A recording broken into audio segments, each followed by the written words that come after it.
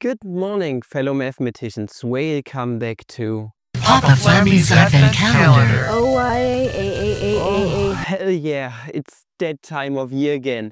24, hopefully, 24 videos in a row, ranging from, I don't know, to, I don't know, minutes.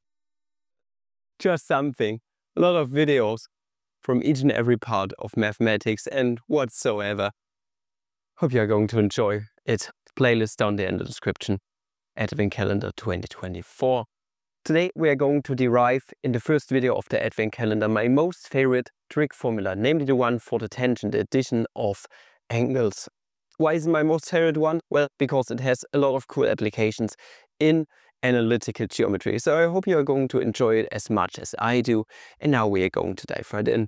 So first thing we do is just write shit down. So this right here is the tangent of, and I'm going to say x plus y. Okay, so how can you proceed from here? Well, obviously this right here is by the definition of the tangent, nothing other than the sine of x plus y divided by the cosine of x plus y. And now what we're going to simply do is we're going to make use of the addition formulae for the sine and the cosine, and then we're going to substitute everything in and see if we can get a nice expression out. Spoiler alert, obviously it's going to be a nice expression, otherwise I wouldn't make the video. Now, just as a little reminder, how can you derive the sine and cosine addition formulae? Well, by using Daddy Euler. Namely, this right here is the same as e to the I times x plus y.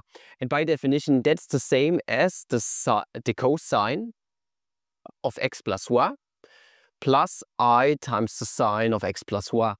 By the definition of de Moivre's formula, or Euler's formula in general. Now, also by the functional equation of the exponential function, that's the same as saying this is e to the I x times e to the I y. I hope you can see that this right here is true. So we can also multiply the cosine of x plus I times the sine of x with the cosine of y plus I times the sine of y. And now, by multiplying everything out, what are we going to get? We are going to get cosine x times cosine y. And then, for the next part, in the real part, I'm going to differentiate between the real and imaginary part. If we multiply the imaginary parts together, I times I is going to give us -1 by definition of I squared. So we are going to get negative sine of x times sine of y. And next up, we are going to get the imaginary part plus I times. And now we're going to get cosine of x times sine of y. And then we are going to get sine of x times the cosine of y. So plus sine of x times the cosine of y. So this right here was just a quick refresher. And now by comparing the real and imaginary parts, we get that the cosine of x plus y is the same as the cosine of x times the cosine of y minus the sine of x times the sine of y, and vice versa. The sine of x plus y is cosine of x times sine of y plus sine of x times the cosine of y.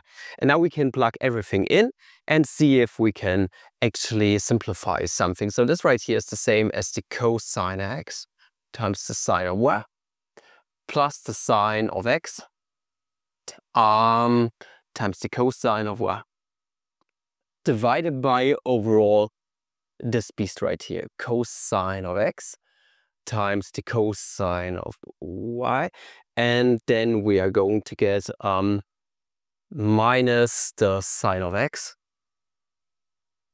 times the sine of y. Okay. And now we are just going to play around with this expression a little bit. And you're going to notice something. If we were to factor out the cosine of x times the cosine of y on the denominator, what you are going to notice is that we are going to get 1 minus sine of x times sine of y divided by the cosine of x cosine of y. So if we were to factor this out, and I'm going to put it here, we are going to get 1 minus, and this part right here, divided by the cosine of x times the cosine of y.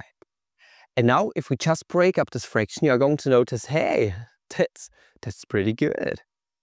We are going to get the tangent of x here, and this is the tangent of y. So we can actually rewrite this as being the I'm going to start with the denominator here. It's going to give us 1 minus the tangent of x times the tangent of y.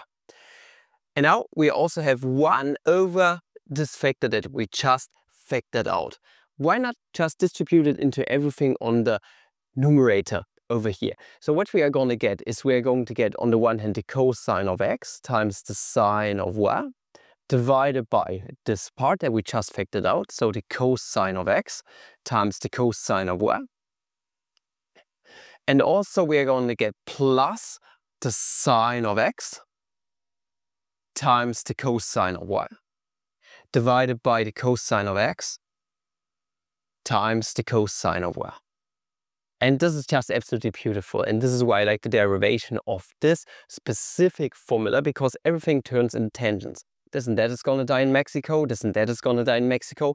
We are going to get the tangent of y, and then we are going to get the tangent of x over here. So overall, this addition formula is going to turn into the tangent of x plus y is the same as the, and I'm going to just switch all around. Namely, this right here is the tangent of x plus the tangent of y divided by 1 minus the tangent of x times the tangent of y. That's right here is the addition formula. And one specific example of the application of this formula is going to be presented in tomorrow's video when we talk about the intersection angle of two linear functions. And this is very much interesting. And I hope you enjoy what you have seen today. Very short video with just a simple derivation. And don't forget to tune in for the next 23, hopefully 23 videos here on the Advent Calendar 2024. And until the next video, I wish you guys a fabulous day. See ya.